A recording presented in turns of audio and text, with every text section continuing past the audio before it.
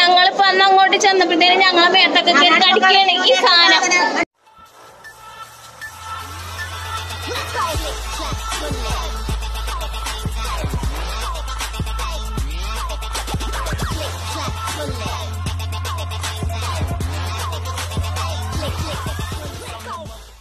Hello guys, ഇന്നൊരു review video അല്ല bike സംബന്ധിച്ചിട്ടുള്ള ഒരു വീഡിയോ അല്ല.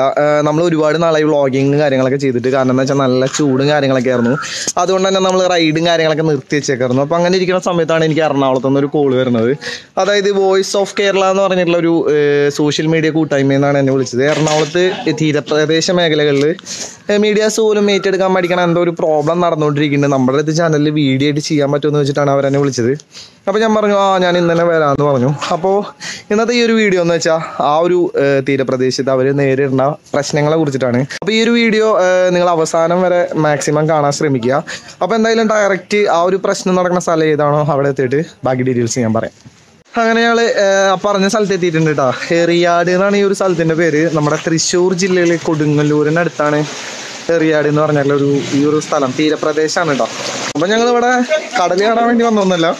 അപ്പോൾ ഇവിടെ എത്തിക്കഴിഞ്ഞപ്പോൾ റോഡിൽ ഫുള്ള് വെള്ളമാണ്. ഇത് മഴവെള്ളമല്ല, ഇവിടെ മറ്റേ വായു ചുഴലിക്കാറ്റ് ഉണ്ടായ സമയത്ത് കടൽ വെള്ളം കരയിലേക്ക് കയറി വന്നു, തീരത്തേക്ക് കയറി വന്നു. അപ്പോൾ ഏകദേശം അരക്കൊപ്പം വെള്ളമായിരുന്നു എന്ന് പറഞ്ഞത് ഈ ഒരു തീരപ്രദേശത്ത്. അപ്പോൾ ഞാൻ ആലോചിച്ചു ഇനി ഇവിടുത്തെ ആൾക്കാരൊക്കെ അവിടെ പോയി, വാർത്തയും കാര്യങ്ങളൊന്നും കണ്ടില്ലല്ലോ. അപ്പോൾ നമ്മൾ ഫസ്റ്റ് തന്നെ 1-2 മാധ്യമങ്ങളെ വിളിച്ചന്വേഷിച്ചു എന്താണ് അവിടുത്തെ അവസ്ഥ എന്നുള്ള കേസ്. അപ്പോൾ അവർക്കൊന്നും അറിയില്ല എന്നാണ് പറഞ്ഞത്. അപ്പോൾ ഞങ്ങൾ നേരിട്ടിട്ട് ഇങ്ങോട്ട് വന്നു. ഇതിപ്പോൾ വോയിസ് കേരളയിലത്തെ മെമ്പേഴ്സാണ് ഇപ്പോൾ ഫ്രണ്ടിൽ ഇറങ്ങുന്നത്. ഇവിടെ വന്നു കഴിഞ്ഞപ്പോഴാണ് അറിഞ്ഞത് ഈ തീരപ്രദേശത്തുള്ള ആൾക്കാർ ഏകദേശം 1 കിലോമീറ്റർ തീരത്തേക്കുള്ള ആൾക്കാർ അരക്കൊപ്പം വെള്ളമായത് കാരണം ഇവിടെ അടുത്തുള്ളൊരു ഹൈസ്കൂളിൽ ദുരിതാശ്വാസ ക്യാമ്പിലാണ്. അപ്പോൾ ഈ ഒരു ഏരിയയിൽ ഇപ്പോൾ ഉണ്ടായിക്കൊണ്ടിരിക്കുന്ന സംഭവങ്ങൾ നിങ്ങളുടെ മുമ്പിൽ ഷെയർ ചെയ്യാൻ വേണ്ടിയിട്ടാണ് ഞാൻ ജസ്റ്റ് ഇപ്പോൾ ഇങ്ങനെ ഒരു വീഡിയോ ചെയ്യണത്. അപ്പോൾ എന്തായാലും ഈ ഒരു ഭാഗം ഞാൻ ആദ്യം ഫസ്റ്റ് നിങ്ങളെ കാണിക്കാം. ഇതാണിപ്പോൾ എറിയാട് ബീച്ചിൽ നിന്ന് വെള്ളം കരയിലേക്ക് കയറിയതിന് ശേഷമുള്ള അവസ്ഥ. ഒന്നാമത് ഈ നിപ്പ പോലെയുള്ള ഒരുപാട് പകർച്ചവ്യാധികളൊക്കെ ഉണ്ടായിക്കൊണ്ടിരിക്കുന്ന ഈ ഒരു സമയത്താണ് കേട്ടോ. ഇതൊക്കെ വീടാണ്, ഇവിടുത്തെ ആൾക്കാരൊന്നും മാറി താമസിച്ചിട്ടില്ല. ഇപ്പോൾ കൂടുതൽ അത് എഫക്റ്റ് ചെയ്തേക്കണത് തീരത്തോട് അടുത്ത് നിൽക്കുന്ന വീടുകളിലുള്ള ആൾക്കാർക്കാണ്. ഏകദേശം ഒരു 400ഓളം ആൾക്കാരാണ്. ഇപ്പോൾ ഞാൻ മുമ്പ് ഒരു സ്കൂളിൽ പോയി നോക്കിയായിരുന്നു. അപ്പോൾ ആ സ്കൂളിൽ പോയ സമയത്ത് ഏകദേശം ഒരു 400-ന് മേലെ ആൾക്കാർ അവിടെ ഉണ്ട്.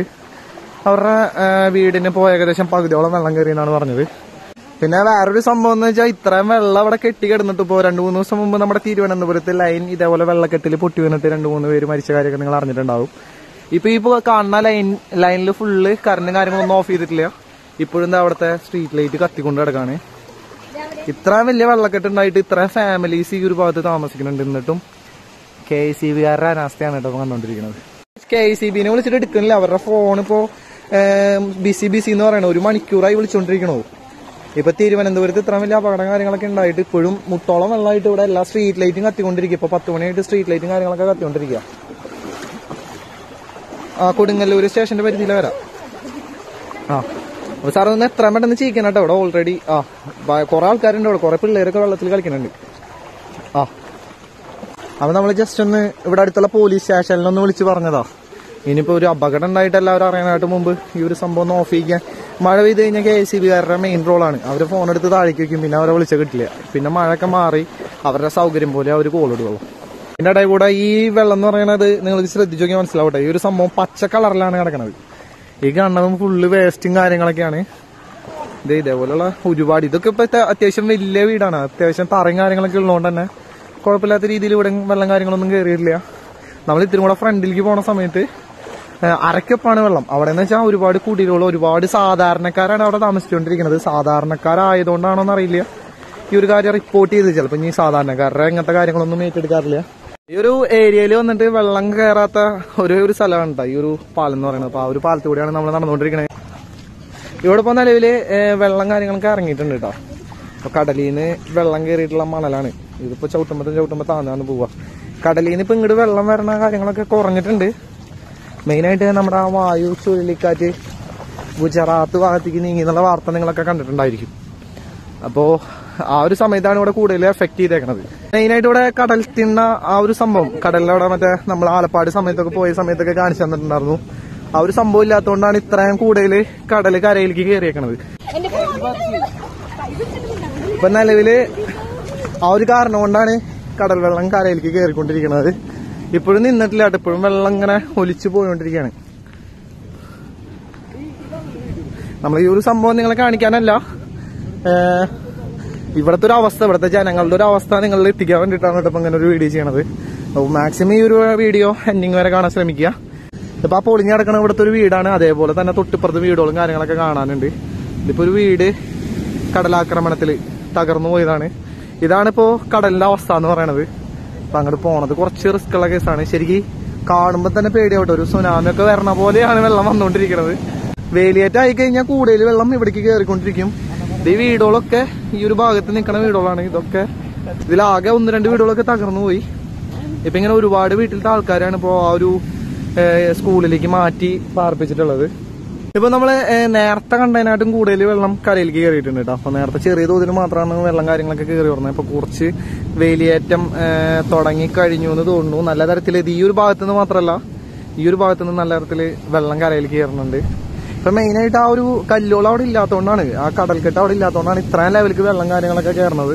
ചെറിയാടി ഗ്രാമപഞ്ചായത്തിന്റെ കീഴിലുള്ള ഈ ഒരു അംഗൻവാടി മുതൽ ഇവിടുത്തെ എല്ലാ വീടുകളും ഇപ്പോ ഈ പറഞ്ഞ പോലെ നിലനിൽപ്പിന്റെ ഭീഷണിയിലാണ്. ഇനിയിപ്പോ ഇതിൽ കിടന്ന് ഉറങ്ങി കഴിഞ്ഞിട്ടുണ്ടെങ്കിൽ നാളെ രാവിലെ എണീക്കാൻ പറ്റുമോ, അല്ലെങ്കിൽ ഇപ്പൊ നിലവിൽ ആ വീട് അവിടെ ഉണ്ടാവുമെന്ന് യാതൊരു വിധ ഉറപ്പും കാര്യങ്ങളൊന്നും ഇവിടെ ഇല്ല.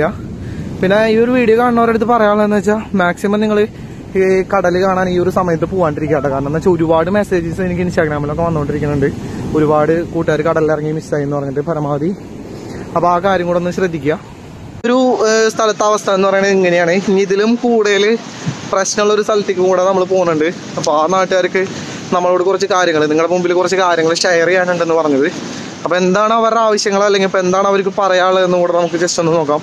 അപ്പൊ എന്തായാലും കാര എന്ന് പറഞ്ഞിട്ടുള്ള ഒരു ബീച്ച് അവിടെ എത്തിയിട്ട് ബാക്കി നമ്മളിപ്പോൾ ഉള്ളതെന്ന് വെച്ചാൽ നമ്മുടെ കാര ബീച്ച് എന്ന് പറഞ്ഞിട്ടുള്ള ആ ഒരു സ്ഥലത്താണ് കേട്ടോ. നിലവിലിപ്പോൾ ഇവിടെ മറ്റേ കടൽക്കല്ല, എന്നിട്ട് കടലിൽ വെള്ളം കയറാണ്ടിരിക്കാനുള്ള സൗകര്യങ്ങളും കാര്യങ്ങളൊന്നുമില്ല. ഇവിടെ വെറുതെ ഓപ്പൺ ആക്കിയിട്ടേക്കാം. ഞാൻ ജസ്റ്റ് ഈ ഒരു ഏരിയ നിങ്ങളെ കാണിക്കാം. ഇപ്പൊ നിലവിൽ ഈ ഒരു ഭാഗം എന്ന് പറയുന്നത് ഓപ്പൺ ആക്കിയിട്ടേക്കണ ഒരു ഭാഗമാണ് കേട്ടോ. അതായത് കടൽ ഭിത്തി കാര്യങ്ങളൊന്നുമില്ല. ഇത് ഈ വീട് അതേപോലെ തന്നെ ഒരുപാട് വീടുകൾ ഓൾറെഡി ആ ഒരു ഭാഗത്ത് വീടുകളും കാര്യങ്ങളൊക്കെ പൊളിഞ്ഞു കിടക്കണതാണ്. അതേപോലെ തന്നെ ഇതിപ്പോ ചാക്കിൽ മണൽ നിറച്ചിട്ട് അവര് വെള്ളം കയറാണ്ടിരിക്കാനുള്ള സെറ്റപ്പ് ഉണ്ടാക്കിക്കൊണ്ടിരിക്കുകയാണ്. ഇതേപോലത്തെ ഒരുപാട് ഫാമിലീസ് ഉണ്ട് ഈ ഒരു ഭാഗത്ത്. ഇപ്പൊ നല്ല തരത്തിൽ ഇന്ന് വൈകുന്നേരം ഒരു വേലിയാറ്റം ഉണ്ടായിട്ടുണ്ടെങ്കിൽ ഈ ഒരു വീടിന് അതേപോലെ തന്നെ ഈ ഒരു ഏരിയക്ക് ഫുള്ള് ഭീഷണിയൊക്കെയാണെന്ന് വേണമെങ്കിൽ പറയാം. അപ്പൊ കഴിഞ്ഞ ദിവസം ഉണ്ടായ വേലിയേറ്റത്തില് കടൽ വെള്ളം കയറിയിട്ട് ഈ റോഡ് ഫുള്ള് മണലും കാര്യങ്ങളൊക്കെയാണ് കേട്ടോ. അപ്പൊ ഇതിലാണ് കടൽ കയറിയേക്കണത്. അപ്പൊ നിങ്ങൾക്ക് നോക്കി കാണാം, ഒരുപാട് വേസ്റ്റ് അതേപോലെ തന്നെ മണലും കാര്യങ്ങളൊക്കെ റോട്ടിക്ക് കയറിയിട്ടുണ്ട്. ഇപ്പൊ ആ കടൽ വെള്ളം ഒലിച്ചു പോയ ഒരു വഴിയാണ് ഇപ്പൊ നിങ്ങൾ കണ്ടോണ്ടിരിക്കുന്നത്. നിലവിൽ ഇതൊരു ടാറിട്ട റോഡാണ്. ഇപ്പൊ വേലിയിറക്കായിട്ടാണ് ഈ ഒരു ലെവലിലേക്ക് ഇപ്പോഴും വെള്ളം വന്നുകൊണ്ടിരിക്കുന്നത്. ഒരു 4 മണിക്ക് ശേഷമൊക്കെ വേലിയേറ്റം ആയി കഴിഞ്ഞിട്ടുണ്ടെങ്കിൽ നല്ല തരത്തിൽ തന്നെ കടൽ വെള്ളം ഇങ്ങോട്ട് കയറാനുള്ള ചാൻസും കാര്യങ്ങളൊക്കെ ഉണ്ട്. ഇപ്പോ കടൽ ഭിത്തി ഇല്ലാത്തതുകൊണ്ടാണ് കേട്ടോ ചില ഏരിയകളിൽ മാത്രമായിട്ട് ഇങ്ങനെ വെള്ളം കയറണത്. ആ ഒരു ഏരിയയിലൊക്കെ നല്ല തരത്തിൽ തന്നെ കടൽ ഭിത്തി ഉള്ളതുകൊണ്ടാണ് വെള്ളം കരയിലേക്ക് കാര്യമായിട്ട് അടിക്കാത്തത്. എന്തായാലും ഇവിടുത്തെ ആരെങ്കിലും കൊണ്ട് ഞാൻ ഈ ഒരു പറയിപ്പിക്കാം, എന്താണ് ഇവരുടെ ആവശ്യം എന്നുള്ള കാര്യം ഞാൻ ജസ്റ്റ് പറയിപ്പിക്കാം. ഇങ്ങനെ ഒരു പ്രശ്നം ഇവിടെ ഉണ്ടായിട്ട് ആരും വന്നില്ലേ? ഇല്ല, വന്നില്ല. വന്നത് ഇന്ന് കാലത്ത് ബെന്നി ബഹനാന് വന്ന് ഞാൻ കുറച്ച് വർത്താനം പറഞ്ഞ് അവര് പറഞ്ഞപ്പോ നമുക്ക് സമാധാനം ഉണ്ടാക്കാന്ന് പറഞ്ഞ് പോയിട്ടുണ്ട്. അല്ലാണ്ട് എല്ലാ പ്രാവശ്യവും ഇങ്ങനെ പറയാറുള്ളൂ, സമാധാനം ഉണ്ടാക്കാം. നഷ്ടപരിഹാരം കാര്യങ്ങളൊന്നും ഒന്നും ഇതേവരെ ഉണ്ടായി. ഇവിടെ ശരിക്കും കടൽ ഭിത്തി ഇല്ലാത്തതാണോ? ഇല്ല, പുളിമുട്ടില്ല ഇവിടെ. പുളിമുട്ടില്ല. പുളിമുട്ട് വരണം എന്നാണ് നമ്മ എന്നും പറയണത്. ഞങ്ങക്ക് കല്ല് വേണം. അത് ഇവര് ചെയ്യണില്ല. സുനാമി കഴിഞ്ഞ കാലം മുതൽ ഞങ്ങൾ പറയുകയാണ്. ഇപ്പൊ ഇവരുടെ ആദ്യത്തെ വീട് പൊളിഞ്ഞിട്ട് 6 വർഷങ്ങൾക്ക് മുമ്പ് രണ്ടാമത് പണി തീർത്തിട്ടുള്ള ഒരു വീടാണ്. അപ്പൊ ഇതിന്റെ ബാക്ക് വശം ഞാൻ കാണിച്ചു തരാം. അതായത് കടലും വീടിന്റെ ബാക്ക് വശം തമ്മിലുള്ള ഒരു ഡിസ്റ്റൻസ് കാണിച്ചു തരാം. വേലിയാർക്കായിട്ടും ഈ ഒരു ലെവലിലേക്ക് വരെ ഈ ഒരു ഭാഗത്ത് വെള്ളം കാര്യങ്ങളൊക്കെ കയറിയിട്ടുണ്ട്. ഇവരുടെ ഒരു വീടിന്റെ ബാക്ക് വശവും കടലും തമ്മിലുള്ള ഡിസ്റ്റൻസ് ആണ് കേട്ടോ. ഏത് നിമിഷം വേണമെങ്കിൽ എന്ത് സംഭവിക്കാന്നുള്ളൊരു നിലയ്ക്കാണ് ഇപ്പൊ കടലിന്റെ അവസ്ഥ എന്ന് പറയുന്നത്. ഇനി ഒരു 4 മണി അല്ലെങ്കിൽ ഒരു 3 മണിക്ക് ശേഷം നല്ല തരത്തിൽ തന്നെ വേലിയാറ്റം ഉണ്ടാക്കി കഴിയുമ്പോൾ കടൽ വെള്ളം കരയിൽ കയറാനുള്ള ചാൻസും കാര്യങ്ങളൊക്കെ ഉണ്ട്. ഇനി ഇന്നലത്തെ കടൽ കയറ്റത്തിൽ ഇവരുടെ വീട്ടില് വെള്ളം കയറിയിട്ടുള്ള ബാക്കി മണലാവശിഷ്ടങ്ങളും കാര്യങ്ങളൊക്കെയാണ് ഇപ്പൊ കാണുന്നത്. വീടിന്റെ കിച്ചണാണല്ലോ ഇത്. ക്യാമ്പിൽ പോകാനാണ് ഇവര് പറയണത്. ക്യാമ്പിൽ പോയി ഇപ്പൊ കഴിഞ്ഞാൽ നമുക്ക് 2 നേരത്തെ ഭക്ഷണമല്ലേ കിട്ടുള്ളൂ. അതല്ലല്ലോ വേണ്ടത്. നമുക്ക് കല്ല് വന്നെങ്കിലേ നമുക്ക് ഇതിനൊരു ശാശ്വതമുള്ളൂ. 2 നേരത്തെ ഭക്ഷണം കിട്ടിയിട്ട് കാര്യമില്ല. നമ്മുടെ കയ്യിൻ്റൊരത്തിനെയും തണ്ടലിനെയും ആവതുണ്ടായി കഴിഞ്ഞാൽ നമുക്ക് പണി ചെയ്ത് വേലയെടുത്ത് നമ്മുടെ ആരോഗ്യം പോലെ ജീവിച്ചു പോകും. ഈ ഈ സമയം വരെ എത്തിച്ച് നോക്കിയിട്ടില്ല. ഞങ്ങളെ കിഴക്കേ മുറ്റത്തുള്ള മനുഷ്യനാണ് ഈ MLA എന്ന് പറയുന്നത്. ഇവര് വന്നിട്ടില്ല, ഇതേവരെയും വന്നിട്ടില്ല.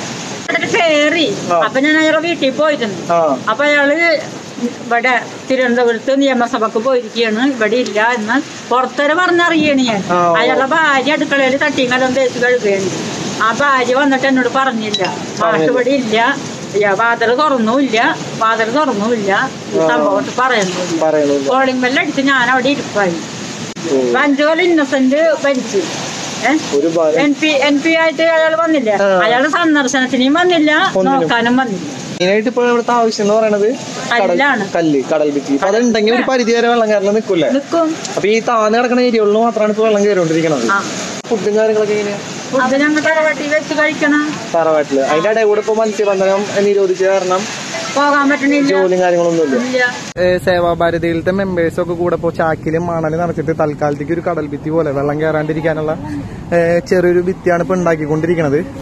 ഇപ്പൊ അതും ഒരുപാട് ഒലിച്ചു പോയിട്ടൊക്കെ ഉണ്ട്. ഇപ്പൊ ഇവര് കൊണ്ടുവരുന്നതിനനുസരിച്ച് വെള്ളം വരുന്നതിനനുസരിച്ച് ഒലിച്ചു പോകുന്നുണ്ട് ഒരുപാട്. ഇപ്പൊ താൽക്കാലികമായിട്ട് ഇത് വെള്ളം കയറാണ്ടിരിക്കാൻ വേണ്ടിട്ട് ഇപ്പൊ ഇവര് ഇത് ചെയ്തുകൊണ്ടിരിക്കുകയാണ്. ഒരു മഴക്കാര് കണ്ടു കഴിഞ്ഞാൽ രാത്രി വീട്ടിൽ കിടന്നുറങ്ങാൻ പോലും പറ്റാത്ത അവസ്ഥയിലാണ് ഇവിടുത്തെ ജനങ്ങൾ ജീവിച്ചുകൊണ്ടിരിക്കുന്നത്. പക്ഷെ യാതൊരുവിധ മാധ്യമങ്ങളൊന്നും ഈ ഒരു സംഭവം ഇതുവരെ റിപ്പോർട്ട് ചെയ്തിട്ടില്ല. ഏകദേശം 4 ദിവസമായി ഇവിടെ കറണ്ട് ഇല്ല, ഇതേപോലെ പ്രശ്നങ്ങളും കാര്യങ്ങളൊന്നും ഉണ്ടായിട്ട് യാതൊരുവിധ മാധ്യമങ്ങളിൽ അത് റിപ്പോർട്ട് ചെയ്തിട്ടൊന്നുമില്ല. ഇപ്പോൾ ചില സിനിമാ നടിമാരുടെ അല്ലെങ്കിൽ പ്രമുഖരുടെ ഒക്കെ കല്യാണം കഴിഞ്ഞാൽ ഫുഡ് അടി മുതൽ എല്ലാ കാര്യങ്ങളും ലൈവായിട്ട് അപ്ഡേറ്റ് ചെയ്തുകൊണ്ടിരിക്കണം. ഒരു ചാനലുകാരും ഇതേവരെ ഇവിടെ വന്നിട്ടില്ല എന്നാണ് പറഞ്ഞത്. ഇപ്പൊ അതുകൊണ്ട് തന്നെയാണ് ഈ ഒരു സംഭവം ഇവിടെ നിന്ന് കളക്ട് ചെയ്തിട്ട് നിങ്ങളുടെ മുമ്പിൽ നിങ്ങളെല്ലാവരും ഒന്ന് ജസ്റ്റ് അറിയിക്കാന്ന് വിചാരിച്ചത്.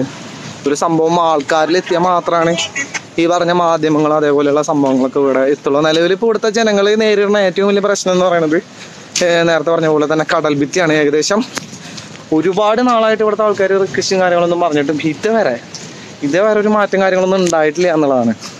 ഇപ്പം എന്തെങ്കിലും ഒരു ദുരിതം വരാം അല്ലെങ്കിൽ ഇപ്പോൾ ഒരു സുനാമി വന്നിട്ടുണ്ടെങ്കിൽ ഇവിടെ വെറുതെ സന്ദർശിച്ചു പോവും, അടുത്ത വർഷം തന്നെ കടൽ ഭിത്തി ഉണ്ടാക്കി തരാന്നുള്ള ഒരു വാഗ്ദാനം അല്ലാണ്ട് ഇതുവരെ അങ്ങനെ ഒരു സംഭവം ഇവിടെ ഇതുവരെ എത്തിയിട്ടില്ല എന്നാണ് ഇവിടുത്തെ ജനങ്ങൾ പറഞ്ഞുകൊണ്ടിരിക്കുന്നത്. ഇനി എന്തായാലും ഞാനിത് ദുരിതാശ്വാസ ക്യാമ്പിൽ പോയിട്ട് അവിടുത്തെ പ്രശ്നങ്ങൾ എന്നിട്ടാണ് ജസ്റ്റ് ഷെയർ ചെയ്യും. അപ്പൊ ഇപ്പൊ നമ്മളുള്ളതെന്ന് വെച്ചാൽ നമ്മുടെ കാര ജംഗ്ഷനില് ഈ ഒരു തീരപ്രദേശത്തുള്ള ആൾക്കാരെ പാർപ്പിച്ചിട്ടുള്ള ദുരിതാശ്വാസ ക്യാമ്പിലാണ്. ഈ ഒരു സ്ഥലത്തിന്റെ പേര് എന്ന് പറയുന്നത് ഇത് നിലവിലൊരു സ്കൂളാണ്, ഒരു LP സ്കൂളാണ്. സെന്റ് ആൽബന LP സ്കൂളിലാണ് ഇവിടുത്തെ ജനങ്ങളെ ശരിക്കും പാർപ്പിച്ചിട്ടുള്ളത്. ഇന്നലെ വരുന്ന സമയത്ത് ഏകദേശം 15ഓളം ഫാമിലീസ് ഇവിടെ ഉണ്ടെന്നാണ് പറഞ്ഞത്. ഇത്ര ആൾക്കാർ ഈ ക്യാമ്പിലുണ്ട്. നഷ്ടപരിഹാരം കാര്യങ്ങളൊന്നും ഇതുവരെ ചാനലുകാരൊന്നും വന്നിട്ടില്ല. ഞങ്ങൾ ഇന്നലെ തുടങ്ങിയ ഏഷ്യന്റെ നമ്പർ വിളിക്കുന്നേന്ന് ആരും വന്നിട്ടില്ല. ഓക്കെ, ഇപ്പൊ എത്ര ദിവസമായി പ്രശ്നം? 3 ദിവസമായി. 3 ദിവസമായിട്ട്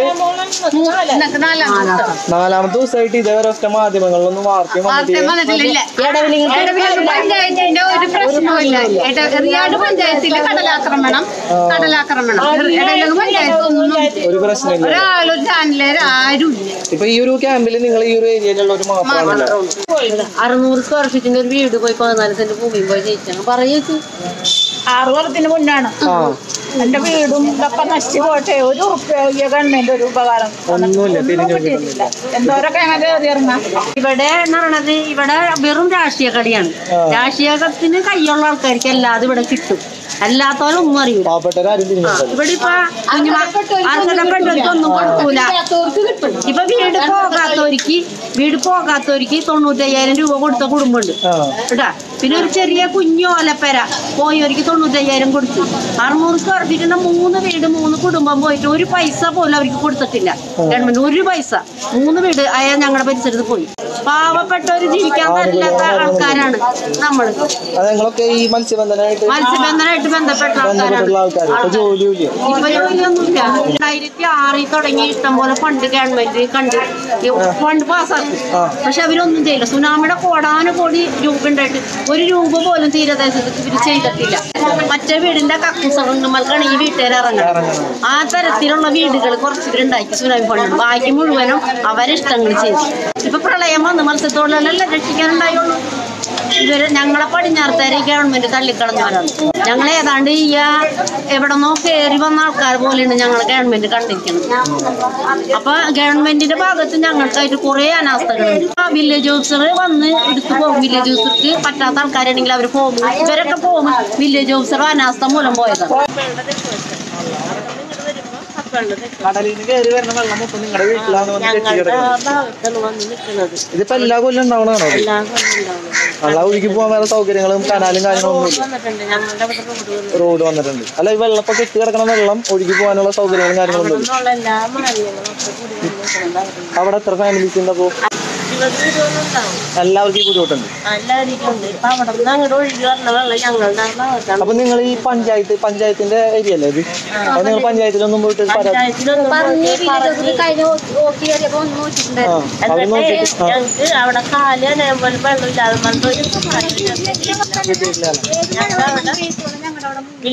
നിങ്ങളുടെ ഏരിയയില് നിങ്ങളുടെ സ്ഥലം എവിടെയായിരുന്നു? എനിക്കെന്ന് വെച്ചാൽ എന്റെ വീട്ടിലിപ്പോ എന്റെ അമ്മ വയ്യാണ്ടിരിക്കുന്നത്. അവർക്ക് ഒരു വശം തളർന്ന് ടൂളിൽ മേലാണ് ബാത്റൂമില്. അപ്പൊ ആളെ കൊണ്ട് അവിടെ ഇവിടെ കഴിഞ്ഞ വെള്ളപ്പൊക്കത്തിന് ആളെ വലിച്ചഴച്ചാണ് ഞങ്ങൾ ആംബുലൻസിൽ കൊണ്ടുപോയത്.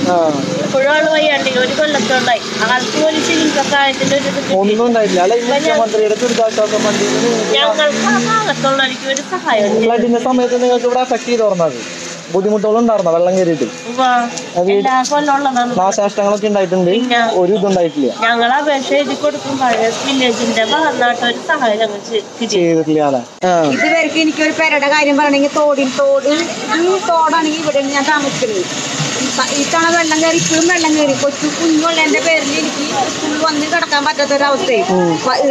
18 കൊല്ലവും ഞാൻ ഗ്രാമപഞ്ചായത്തിൽ ഈ വ്യക്തി സൈഡ് കെട്ടാൻ വേണ്ടി പറഞ്ഞിട്ട് ഇതുവരെക്കും വില്ലേജിൽ നിന്നാവട്ടെ പഞ്ചായത്തിൽ നിന്നാവട്ടെ ഗവൺമെന്റിൽ നിന്നാവട്ടെ ഞങ്ങൾക്ക് ഒരു അനുകൂല തെരുവ് കിട്ടിയിട്ടില്ല. ചെറിയ തോടുകൾ എന്ന് പറയുമ്പോൾ കടലിങ്ങോട്ട് കയറി ചെറിയ തോടുകൾ ഇങ്ങനെ ഫുള്ളാകുമ്പോഴാണ് മറ്റുള്ളവർക്ക് ശല്യങ്ങൾ കൂടുന്നത്. അപ്പൊ ആ സൈഡ് കെട്ടാൻ വേണ്ടിയിട്ടാണ് വേസ്റ്റ് ഞങ്ങൾ താമസിക്കുന്നിടത്താണ് കടലിന്റെ വേസ്റ്റ് ഇല്ല, ആരും വരില്ല. ഞങ്ങൾ ഈ തൊഴിലുറപ്പുകാരെ അവരെ കൊണ്ടിട്ട് ചെയ്യിപ്പിക്കലാണ്. അത് പിന്നെയും തോട് മഴ വരുമ്പോൾ സാധനം മുഴുവൻ പിന്നെ തൊഴിലേക്ക് അത് നശിപ്പിക്കണ ഇടപാടില്ല. സാധാരണ പകർച്ചവ്യാധികളൊക്കെ തുടങ്ങുന്ന സമയത്ത് ഇങ്ങനെയുള്ള സ്ഥലങ്ങളിലൊക്കെ വന്നിട്ട് ക്ലീനിങ്ങും കാര്യങ്ങളൊക്കെ നടത്തണതാണ്. അതൊന്നും ഇവിടെ ഉണ്ടായിട്ടില്ല, ഇതുവരെ ഉണ്ടായിട്ടില്ല. ഞങ്ങിപ്പോ വീട് വീഴാറായ പോലെ കയറുന്നു. അപ്പൊ എന്തെങ്കിലും ആയിക്കോട്ടെ ഞങ്ങൾ തന്നെ കടം മേടിച്ച് ഞങ്ങൾ തന്നെ ചെയ്തു. എന്നാലും ഇപ്പൊ അതിന് കിടക്കാൻ നിവൃത്തിയില്ല. ഈ ഒരു ഇത് കാരണം കടല് ഭിത്തി കെട്ടിക്കഴിഞ്ഞാൽ കുറച്ചൊക്കെ ജനങ്ങൾക്ക് ഒത്തിരി ആശ്വാസം ഞങ്ങൾക്കൊക്കെ കിട്ടും. കടല് ഭിത്തി കെട്ടി കിട്ടണമെന്നാണ് ഞങ്ങൾ പറയുന്നത്. അപ്പോ നിലവിൽ ഇവരുടെയും അതേപോലെ തന്നെ നമ്മൾ നേരത്തെ പോയ എല്ലാ സ്ഥലങ്ങളിലെയും ആൾക്കാരുടെ ആവശ്യം എന്ന് പറയുന്നത് കടൽ ഭിത്തി. എല്ലാ വർഷവും ഈ ഒരു സംഭവം ഉണ്ടാവുന്നുണ്ട്. പക്ഷെ യാതൊരുവിധ മാധ്യമങ്ങളും റിപ്പോർട്ട് ചെയ്യാത്തത് കൊണ്ടാണ് ഈ ഒരു പ്രശ്നം പുറലോകം അറിയാത്തതെന്നാണ് ഇവരെല്ലാം ഇവിടുത്തെ നാട്ടുകാർ ഫുള്ള് പറയുന്നത്. ഇനി എന്തായാലും നമുക്ക് വേറൊരു ദുരിതാശ്വാസ ക്യാമ്പ് ഉണ്ട്. അവിടെയാണ് ഏറ്റവും കൂടുതൽ ഫാമിലീസ് താമസിക്കുന്നത്. അപ്പോൾ അവിടേക്കും കൂടെ ഒന്ന് ജസ്റ്റ് പോവാം. ഇപ്പോൾ KVHSS എറിയാട് എന്ന് പറഞ്ഞിട്ടുള്ള ഒരു ഹൈസ്കൂളിൻ്റെ ഫ്രണ്ടിലാണ് നമ്മൾ വന്നേക്കുന്നത്. ഇതിൻ്റെ ഉള്ളിലാണ് ശരിക്കും ഏറ്റവും കൂടുതൽ ഫാമിലീസ് ഈ ഒരു പ്രശ്നം കാരണം വന്ന് താമസിക്കുന്നത്. ഞാൻ ജസ്റ്റ് അവരും കൂടെ ഒന്ന് കാണിച്ചു തരാം. അതേപോലെ തന്നെ അവർക്ക് എന്താണ് പറയാനുള്ളതും കൂടെ ഒന്ന് ജസ്റ്റ് ഞാൻ കേൾപ്പിച്ചു തരാം. ഈ ക്ലാസ് റൂമുകളിലാണ് കുറച്ച് ഫാമിലീസ് എല്ലാവരും ഒരുമിച്ചിട്ടാണ് കിടക്കുന്നത്. ഇവിടെ കുറച്ച് പേരുണ്ട്. അതേപോലെ തന്നെ ഈ ഒരു ക്ലാസ് റൂമിൽ കുറച്ച് പേരുണ്ട്. ഇപ്പൊ മെഡിക്കൽ ക്യാമ്പും കാര്യങ്ങളൊക്കെ ഇവിടെ ഉണ്ട്. മെഡിക്കൽ ക്യാമ്പാണ് ഈ ഒരു ഭാഗത്ത് കാണുന്നത്. എന്ന് വെച്ചാൽ ഇത്രയധികം പകർച്ചവ്യാധികളും കാര്യങ്ങളൊക്കെ വരേണ്ട ഈ ഒരു സമയത്ത് ഇവർക്ക് കൃത്യമായിട്ട് നല്ല ബാത്റൂം അങ്ങനെയുള്ള കാര്യങ്ങളും ഒന്നുമില്ല. ഇതിപ്പോ ആ ഒരു ബാക്ക് സൈഡിലുള്ള ക്ലാസ് റൂമുകളാണ് കേട്ടോ. ഇവിടെ ആൾക്കാരുണ്ട്. ഇപ്പൊ ഇവർ കിടക്കണമെന്ന് വെച്ചാൽ ഈ ടേബിളിൽ അതേപോലെ തന്നെ നിലത്തൊക്കെ ആയിട്ടാണ്. ഏകദേശം 5 വീട്ടുകാർക്കുള്ള ഒരു ക്ലാസ് റൂമാണ് ഇത് കാണുന്നത്. ഈ ഒരു ക്ലാസ് റൂമിൽ ഏകദേശം ഒരു 10-40ഓളം ആൾക്കാരുണ്ട്. അതിൽ വയ്യാത്ത ആൾക്കാരൊക്കെ ഉണ്ട്, വയസ്സായവരുണ്ട്, ഒരുപാട് സ്കൂൾ കുട്ടികളൊക്കെ ഉണ്ട്. അപ്പൊ ഇവിടെ ക്ലാസ്സിക്കൊന്നും മുന്നിൽ ക്ലാസ് വെള്ളാണല്ലേ. മഴക്കാലത്ത് മിക്ക സമയങ്ങളിൽ നിങ്ങൾ അവിടെ തന്നെയാണ്. പാത്രങ്ങളെല്ലാം ഞങ്ങൾക്ക് ആവശ്യം. ഒരു പാർപ്പിട സൗകര്യമാണ്. ഈ കൊല്ലത്തിന് 6 മാസം എത്തുമ്പോൾ ഈ പരിപാടിയാണ്. ഈ സ്കൂളിൽ വന്ന് അന്വേഷിച്ച കിടാനുള്ള പഠിപ്പ് കളയുക, നമ്മളെ വസ്ത്രങ്ങൾ ഒഴുകിപ്പോ ഇതെല്ലാം ആവശ്യം നമുക്ക് നമ്മൾ പണിയെടുത്തുണ്ടാക്കാറുണ്ട്. എവിടെയെങ്കിലും കരുതി. പക്ഷെ ഇതാണ് പാർപ്പിട സൗകര്യമാണ് നമുക്ക് ഏറ്റവും മെയിനായിട്ട് ആവശ്യം.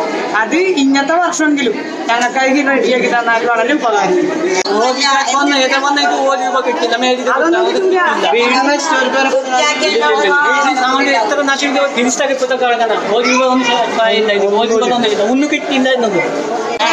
അലമാരി കട്ടിലടക്കത്തെ കട്ടിലൊക്കെ പറയാൻ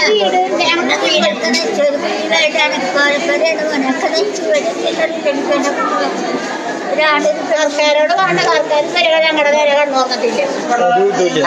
പഞ്ചായത്തിൽ പറഞ്ഞാൽ പറയും വീട്ടിൽ വരാൻ പറ്റൂല.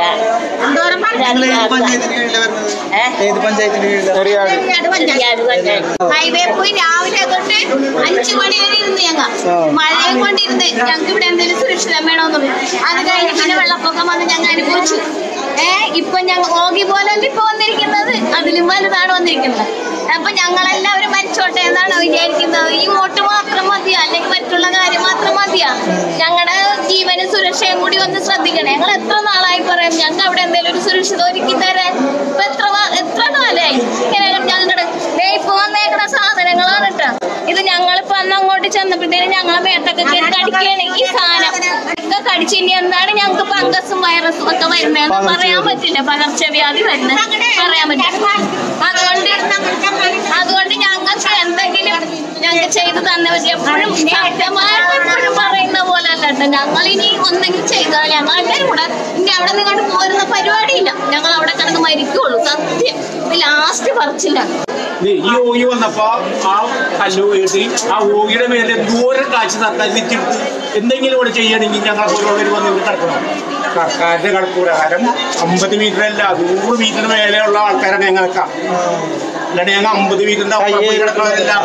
ഇതിലെ ആ റോഡിന്റെ ഇടല്ല തെക്ക് സുധാർ റോഡിന്റെ പടിഞ്ഞാറ് സൈഡ് നോക്കിക്കോ, അവിടെ വരെയും വെള്ളം വന്നിരിക്കുന്നു. ഓരോ വീട്ടിലേക്ക് ഇട്ടല്ല. ഇന്നലെ 3 അരക്കൊപ്പം വെള്ളമാണ് വന്നിരിക്കുന്നത്. കഴിഞ്ഞ വെള്ളപ്പൊക്കം വന്നപ്പോ ഞങ്ങളുടെ ഇവിടെ പ്രധാനപ്പെട്ട ഒരു MP ഉണ്ടായിരുന്നു. ഈ MP ആ പരിസരത്തിൽ കൂടി വന്നില്ല. ഈ താണ്ടൂരിൽ MP ഉണ്ട്. ആ MP അവിടെ വന്ന് നോക്കിപ്പോയി. ഈ ക്യാമ്പ് തിരിഞ്ഞു കൂടെ നോക്കിയിട്ടില്ല. ഇല്ലേ എന്തുട്ടാണ് ഈ എല്ലാവരും വോട്ട് ചെയ്തിട്ട് ഇത് തന്നെയാണോ സെക്കാരണം? ഞങ്ങൾക്ക് ഒന്നും തരണ്ടവര്. അവിടെ എന്തെങ്കിലും കടൽ ഭിത്തി വന്നാൽ മതി. ഇവിടെ അവർക്ക് ഭക്ഷണം തരില്ല. ഇവിടെ അവർക്ക് താമസിക്കാൻ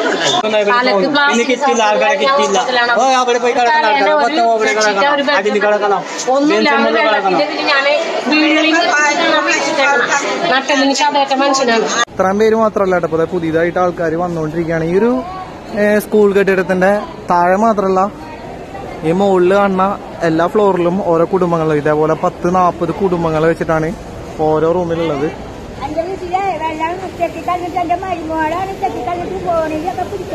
ആണല്ലേ? 5 വർഷമായിട്ട് നിങ്ങളുടെ MP ഇവിടെ തിരിഞ്ഞു നോക്കിയിട്ടില്ല. ഒരു കാര്യത്തിൽ ഞങ്ങളുടെ ആവശ്യത്തിന് ഞങ്ങൾക്ക് ഇവിടെ വെള്ളം കയറിയിട്ടും ഞങ്ങൾക്ക് ഇവിടെ തിരിഞ്ഞു നോക്കാൻ പറ്റില്ല. ഓഗിയുടെ സമയത്ത് ഞങ്ങൾക്ക് ഒന്നും തിരിഞ്ഞു നോക്കിയിട്ടില്ല. ഇൻസെന്റ് പറയാണ് ഞങ്ങളോട് ഇങ്ങനെ കടൽപ്പറ്റിയുടെ കാര്യമൊന്നും എന്നോട് പറഞ്ഞിട്ടില്ല എന്ന്. നിങ്ങൾ അറിയിച്ചിട്ടുണ്ടായിരുന്നു? ഞങ്ങൾ പിന്നെ എല്ലാം അറിയണല്ലേ, എല്ലാ കൊല്ലം അറിയിക്കണല്ലേ. അമ്മയുടെ കാര്യത്തിന് വേണ്ടി പോയി ഞങ്ങള് റോഡ് പിക്കറ്റ് ചെയ്തു. ഇതൊക്കെ ഇവിടെ കളക്ടർ മാറിയത്. കളക്ടർ എന്ന് പറഞ്ഞു ഉടനെ ഞങ്ങൾ ജയിപ്പിക്കാന്ന് പറഞ്ഞു. കളക്ടറിനെ അറിയിച്ചിട്ട്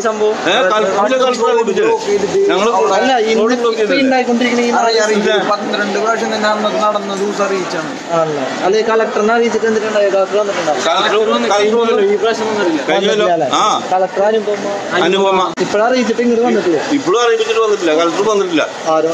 അവസാനം ലാസ്റ്റ് എല്ലാം കഴിഞ്ഞ് പോയപ്പോ പറയാം എന്നെ കൊണ്ടൊന്നും ചെയ്യാൻ സാധിക്കില്ല നല്ല അനുഭവം പറഞ്ഞത്. പുറത്തിറങ്ങിയിട്ടുണ്ടെങ്കിൽ എല്ലാവരും വരും. ഇതിപ്പോ ആർക്കും അറിയില്ലല്ലോ.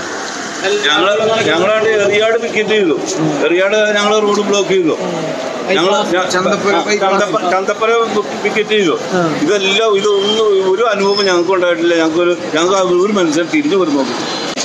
അപ്പൊ ഇതാണ് ഇവിടുത്തെ അവസ്ഥ എന്ന് പറയുന്നത്. മഴക്കാലമായി കഴിഞ്ഞാൽ ഏകദേശം 100-ന് മേലെ കുടുംബങ്ങൾ, ഏകദേശം 600ഓളം പേര് ഇതേപോലെയുള്ള ഹൈസ്കൂളിലും UP സ്കൂളിലൊക്കെ ആയിട്ടാണ് ഇവിടെ കഴിയണത്. യാതൊരുവിധ ആൾക്കാരും ഇവിടെ തിരിഞ്ഞു നോക്കുന്നില്ല എന്നാണ് പറയുന്നത്. കാരണം എന്ന് വെച്ചാൽ വാർത്തയും കാര്യങ്ങളൊന്നും വരുന്നില്ല. ഈ ഒരു കാര്യം പുറലോക്ക് അറിയണില്ല. ഇപ്പോൾ ഇവരുടെ മെയിൻ ആയിട്ടുള്ള ആവശ്യം എന്ന് പറയുന്നത് ഫുഡും കാര്യങ്ങളൊന്നുമല്ല. ഇവർക്ക് കടൽ ഭിത്തി വേണം. അത് ഇവർ ഏകദേശം ഒരുപാട് വർഷങ്ങളായിട്ട് പറഞ്ഞുകൊണ്ടിരിക്കുന്ന കാര്യമാണ്. ഇപ്പൊ നിങ്ങൾ ചെയ്യേണ്ട ഒരു കാര്യം എന്ന് വെച്ചാൽ മാക്സിമം ഈ ഒരു കാര്യം ആൾക്കാരിൽ എത്തിക്കാൻ വേണ്ടിയിട്ട് ഈ ഒരു വീഡിയോ മാക്സിമം ഷെയർ ചെയ്യണം. ഇപ്പോൾ ഒരു കുടുംബത്തിന് വേണ്ടിയിട്ടുള്ള ഒരു കാര്യമല്ല, ഒരുപാട് കുടുംബങ്ങളുടെ ജീവിത പ്രശ്നം കൂടിയാണ് ഈ ഒരു കാര്യം. ഈ ഒരു കാര്യം നിങ്ങളിൽ എത്തിക്കാൻ വേണ്ടിയിട്ടാണ് ഞാനിപ്പോൾ ഇങ്ങനെ ഒരു വീഡിയോ ചെയ്തത്. അപ്പോൾ പരമാവധി ഈ ഒരു വീഡിയോ ഷെയർ ചെയ്യാം. അപ്പോൾ ശരി.